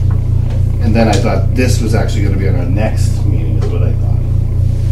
Or I thought it was going to be on there as two separate things. I think I got enough information to go into this. Okay. And I think we're going to go into non-public to discuss a couple portions of it. And I'm supporting it. and then we'll come out of non-public and vote on it. So I guess I'm going to entertain a motion to go into non-public to discuss that contract for an employee under RSA 91A-3, subsection 2. Do you? Did you really get that right? D? I don't know. 91-A32. I'm not sure what to do with that because you usually do that at the end. Do you want to So do that? do I leave? Do I come back? I don't think it's going to take very long. It's I just don't know what you want me to specifically for do. this, so I mean, I think I just do it right now under this, because any other stuff is, we'll come back out of it and, Is there any, can we bump it to the end? So Yeah, why don't we people leave? bump, okay, we can bump it to the end. to the end and then Sure. people can. Yep. And then I can email you if they make a decision out of that. I'll take notes out of non-public. Because we do want to come out of non-public and go into public. Right. And take a And I can vote take minutes on it. at that point. Okay, sounds good. Because you have the second non-public as well. Okay. because I don't usually. I mean, I just leave Yeah, and then it's you the could- end and they do whatever in Point, the office. point well you know, taken. so. So we're gonna, I don't know. Once I'm done, I'm done. we'll revisit this after, We're going number 8, after number business surveyors. 12. So business fairs, budget status report, any questions about the budget? Please say you don't have any reports. No, I'm kidding. Kevin, do you have any superintendent reports? Do I have, I've been listening. I have so much to say. But, I listen to words and I try to capture and hear what is being said. And I think I want to be careful about the word loose, because loose implies that there's no structure around it. And I think that the word flexibility is probably more appropriate as we move down this path. Flexibility for 6th grade teachers. I hear 6th grade standalone. What does that mean? I'm glad you picked up on that, because I'm not sure standalone means just within the confines of these walls, but more about there are certain experiences as a 6th grade student that are integral to these students here. Competency-based education, I think the more that we get into this, the more flexible we can be to meet the needs of the students. I have 4 children of my own, all very different, and to expect them to go through the same experiences is foolhardy, and you're talking to an old accordion player. Ms. Houlihan's a beautiful, beautiful music teacher, but would I have benefited from perhaps getting more instruction for music ed? I'd still be playing today, But those are the pieces, and those are difficult pieces for teachers to really grapple with as well, because we were so much into the coverage. We had to get through so much information, but it's we have to play that way, and we have to personalize, the education for the students. So those are great questions. We know we have to change as an educational institution. The state of New Hampshire is allowing us to do that, more so than other places who are very prescriptive that on May 15th you're doing this if you're in 5th grade and 4th grade. And so the flexibility, I think, is extremely important. And it's about equity and access as well. And, you know, Angus brought up a few great points about if we're doing this for this group of students, well, shouldn't all of the students have the same access on an equitable stage? Absolutely. So I hear these pieces, and I think these are important pieces for the teachers, the staff, the principals, the educators, and the board to be able to say, okay, hey, how are we going to respond to that? Now, we aren't going to get there overnight, but I think that it's extremely important to register those pieces. Other than that, just two things. We are in the process of developing the budget, and I know we're starting tomorrow in the SAU office. We'll be meeting. Jackson folks, you guys will be in the end of November, the 28th. Now that we have direction on the warrant article, we'll be kind of bouncing that back to you folks for further direction. And then the SAU 9 has a meeting on November 16th. Pretty important. That is the SAU 9 budget, so if you can attend and make that, that would be terrific. And who's our budget committee again? Yes. Jen. Great. That's it. Kevin, thanks for that. I do like the words we use is going to be very important in going through a transition. They always are, and sometimes they're frustrating because everyone's got to learn new words sometimes, and even that can be frustrating. But I like the word flexibility, and I think from a board perspective, sometimes what we say might be offensive to administrators, might be offensive to the staff, and we don't mean it that way necessarily. We want to give them the flexibility, but at the same time, doing that means we're trusting, but trusting means also verifying. So sometimes what we're trying to do is go through the verification process. It's not that we don't trust or don't think that it's a good idea, it's just that we need to go through the motions of the verification because that's what validates it to the community and what's us makes. So we can say, when you said how do we respond to that, we don't know sometimes, but we do hear parents in the community, sometimes it's ourselves in the community saying, hey, wait a minute, we don't like the way that looks. Well, how do you respond to it?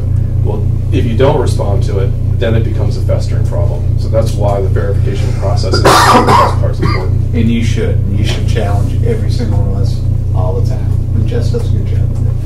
You guys all do. Sorry, go ahead. Okay, so we had 2 teacher workshop days, well, a half a day and a full day last week. And so the first evening, the faculty and myself looked at the competency-based infographic that you've all seen, and we rated ourselves under each of those areas. Are we just getting started? Are we partway there? Have we done really well? And it helped us kind of sort through our thinking about where we are and where we might need to go. On Friday morning, we did spend some time around the preschool, but we also have been reading the Leaders of Their Own Learning book, and Chapter 5 was on student-led conferences. That's something new that the Upper House is piloting this year. So we did some discussions around what our structures for those conferences could look like, and then we all rode down to Pine Tree School, who's in year 3 of doing student-led conferences. We watched a video together. Our staff brought what they had to share from the readings. Their staff brought what their experiences were. They had some nice dialogue, and then we had time to break out at the end to kind of consolidate what we would do here, and they set some goals for themselves as well. So this week, actually, on the 18th and 19th, Joan and John will be meeting with the parents of the 4th, 5th, and 6th graders we've got some assessment data because we've done our beginning of the year assessments. John and Joan did some self-evaluation of your learning style type activities with the kiddos that they're going to bring into that, and we're going to do our first student-led conference goal-setting sessions this week. I think that's really exciting. It's really exciting. And it was really great is. It was great to have that opportunity to share with Pine Tree folks about what was working well for them, what wasn't working well for them. So it was a nice time for us to have some collaboration with another school as well. And just to give them all some credit, because we're such a small school, PACE requires 3 full-day workshops in each academic area: math, English language arts, science.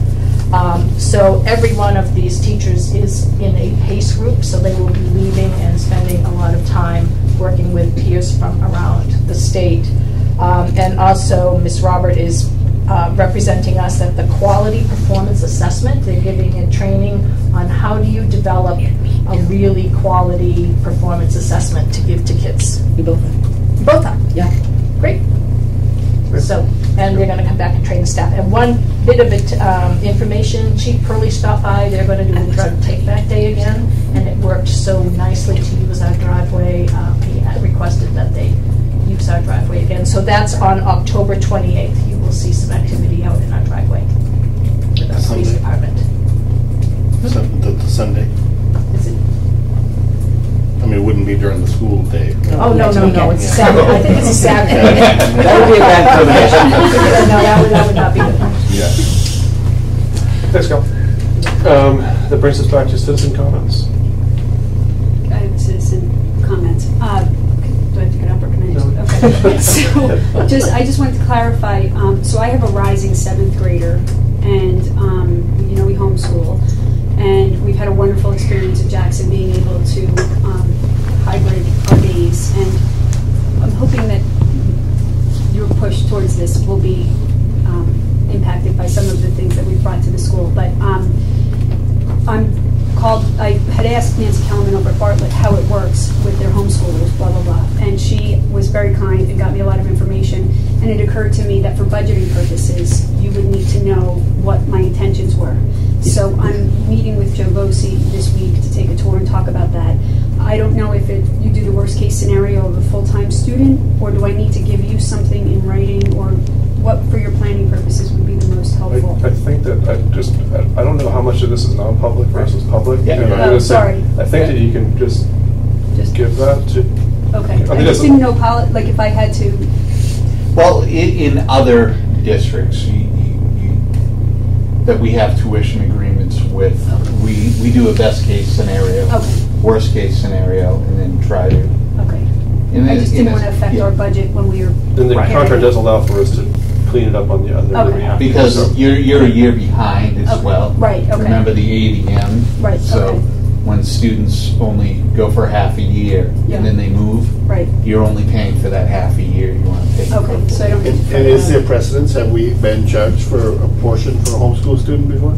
Well, it's not homeschooled necessarily. It's tuition based. So I'm just saying, let's say, for example, she wants to go to music and PE, and that was it. So if we have a student, and I'll use other towns, Eaton, who only come for half the day. Well, I mean with Bartlett, do we have precedence? Well, it's the Has it same ever thing. happened? Has it It's ever a tuition agreement. Yeah, I believe so. Sure. I know there's specific law about high schoolers. I just, the middle school stays, I just didn't want to mess with their budget. So, okay, thank you. I have one. Bartlett charges their preschool families tuition. Is there any intention in Jackson to charge the preschool families tuition? No. No. It'll be a public preschool, and that's what they're looking at too. There will be after school care. There will be that you can choose to pay for. But currently, they're still being, the parents are being charged for Bartlett. But that's a private preschool. I know it is. They'll be voting on public too, and if they do, then there's. But the intention of ours is it's public. Public preschool. Paid after school. So there's before care and after care that would be optional, that would be paid by the caregiver. But the actual day, 9 to 1, would be covered by taxpayers. Anything else? I might be going away in May, so I might need Gail Dombrowski to help me with Bartlett to get a child out of school a little longer than needed for an amazing family trip. An educational trip, right? Identify Well, I'm with you. I mean, if we get the hours in. If it's well We did it for a whole year. that's the key. Susan, take these back so I don't steal them from you. No, we've That's lost not with Susan, kids Jerry. that send the boat from New York to Florida. And that's how they deliver their education. It's easier here. Well, ours, Garrett was out of Bartlett. Now, granted, it was a whole year, so logistically it was a little easier, but as far as what we then took to the school and said, this is what he did. And some we did throughout the year. But I can talk to you That would be helpful. about it too. I mean, and Joe and the staff over there were very receptive to it. Now again, a whole year is a little different, but. I haven't approached them yet, but it's early, but we're talking May, but I'm like. So I can talk to you about some of the stuff that we did. Board member issues, I've got one quick one, as far as committees are concerned. I thought of this, I don't know why, a couple weeks ago, the siding on the Whitney Center, shouldn't we maybe bump that to the Whitney Oversight Committee for them to figure out? What do you mean? As far as like paying for or what's so the siding on the building, we've got some money in the budget for it, although we put it into. At any rate, the siding's going to have to be changed someday. Right. And our facilities committee could look at it as under the school board, or maybe the. No, I'm talking about the siding on the Whitney Center. We actually talked about it a little bit today at the meeting because of the Whitney. I'm just wondering that we should task the Whitney Oversight Committee with just taking it on. Maybe like how to go about it. When it needs to be done and just monitoring it, because it's part of, if there is money in we got a capital reserve fund for the maintenance of the Whitney Center itself, which And we can take it out of the other thing too. Which falls under more the purview of the Whitney Oversight Committee as far as that capital reserve fund goes, which we might have to tap into to do the siding. So I'm just wondering if that should be a discussion. But that would have to be voted on by this board. They would recommend it though. Yeah, they could recommend it as far as like, because it's something, what's that going to look like? Is it just going to rely on John saying do it now? Which maybe that's fine. I'm just wondering if it's more proper for the Whitney Oversight Committee to take it on the siding issue than us, or is that too complicated? From Andy's commented, I don't know if he sounds like it is. Well, I mean, we talked about kind of what the plan was, and right now there's the idea of like, let's try it on the back first and see how it goes. So it's being discussed in that committee anyways. I just think it's more proper for that committee to be discussing it than our facilities. I mean, Gail, I think I updated the Whitney committee with what John and Jim had happening talked anyway. about. I'll move on. Yes. So we kind of already are doing that, I guess. Next meeting, I'm sorry. No, I got one, and love beating a dead horse. But people have asked me this, so I've got to pass it on. So the bus getting here a little bit later. The Jackson kids coming from Bartlett are waiting for quite a while at the bus switch. Mm-hmm. Is that delay now? Number one, does it have anything to do with football field hockey? No. The bus going down there and then having to come back? It has to do with a change in our student population in terms of where they live. So it's increased the distances between the bus stops. So them waiting there for the bus switch is because that bus just has further to go before it's then coming back down. Right. It has to go all the way to the Wildcat townhouses. Because and so is that why it's now their departure is 3:15 here? Right. Okay. Because there's again, it's not a huge deal, but the Jackson kids coming from Bartlett on that one bus are sitting there on that pull-off on the side of the road for 10 minutes sometimes, and it just. I guess the clarification that we need is that bus switch. That bus isn't the one that's driving the kids to football. It's a different bus. No, that bus is there long before this bus is here. Yeah. Right. And that's it my just point. Leaves the school and it goes straight there. Because that was another one of the Actually, concern I was hearing from people, that people were thinking they're late because of the football. And I kept translating it's a different bus, but just needed to verify. No, but in general, just so, and I did not know this for some of the years until I had kids in all the different schools, but the dismissal in Bartlett is not the same every day. It all depends on when the buses get there. And that all determined what's at high school. Like, for instance, one day last year, the high school was repaving their road when they were trying to dismiss at the high school. Bartlett got on 20 minutes later that day. So it's a kind of a little bit of a revolving piece. Which it always is here, too. And that's why we decided to go with 3:15, because we know it could be 3:05, it could be 3:10, it could be, we know it's always hit by 3:15, so. This time of year, there's a lot more cars on the road. Yeah. They're going to be. I have my loose/flexible answer. There you go. Nice job, Andy. I just have one clarification, or one question. Who will let the church know that we are very grateful? I'm happy to call Gail tomorrow. Okay, thank you. And extend her hug. Thanks. I think, too, as a board, we should probably compose a letter. I think that's a great idea. Thanks, Andy. I'll write it, just so I think we should as a board. Andy's right now. I'll bother Justice to make sure it's written properly.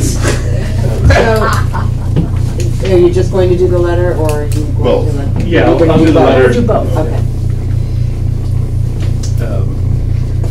Gail can let them know informally or formally as that is, and at least give them the courtesy of the letter. Because I've dealt basically with Gail, I'll call her personally. And you're going to, okay, is that right?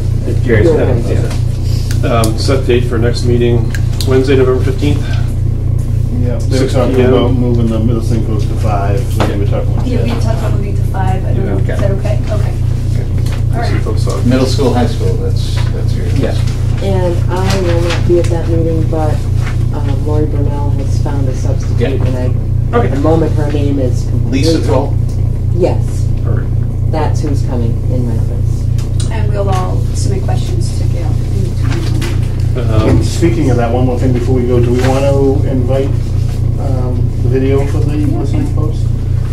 I think it's a great idea if Hank can make it. Yeah, when? 5 p.m. It's just 5 o'clock at or before our next meeting. Sure, yeah. We'll be at 5 instead of 6. Okay. Can do that. You going to do it here or next door? Then, I think our next meeting we should have at the community center. Thank you. If nothing else, just to reinforce why we don't have it there. Poor Joe has a room. Joe, that makes your life easier in general. We could have them there all the time. No, I'd rather give Mr. Stokey a hard time than you. well, you know, it really gives Stokey something to do when he first gets here in the morning, right? Manifest has been signed. And I think for technical purposes, I think that when we post a meeting, a public meeting for a certain time, if we decide to have it in the community center, technically that's on the campus. We just facilitate by putting a sign on the door saying, meeting moved to the community center. So we can do that on an as-needed basis. You just reminded me, we've talked about this in the past. I know the PTO has sometimes done childcare or not. This week, I was actually just approached by people to get childcare. I don't know what, I think we found people, but there are multiple requests coming in for these preschool discussions in 6th grade. I don't know if we want to do that. I don't know if we want to ask the PTO to do it or not. I personally would be in favor if we want people to come to meetings. We're in elementary school, but I'll go with whatever the board says. I just think we need to make a decision because we were sort of I think scrambling. we knew way in advance to set that up for the year at the school board meeting and line somebody up. We've done it for some of the meetings we knew were going to be bigger meetings. I guess the listening post would be one. Middle high school. Yeah, that's true. Maybe not so much of that one. Yeah. Middle high school, so you might not have. All right, manifest has been signed. I'm going to entertain a motion to go into non-public pursuant to RSA 91A32. All those in favor? That's all 4 of us.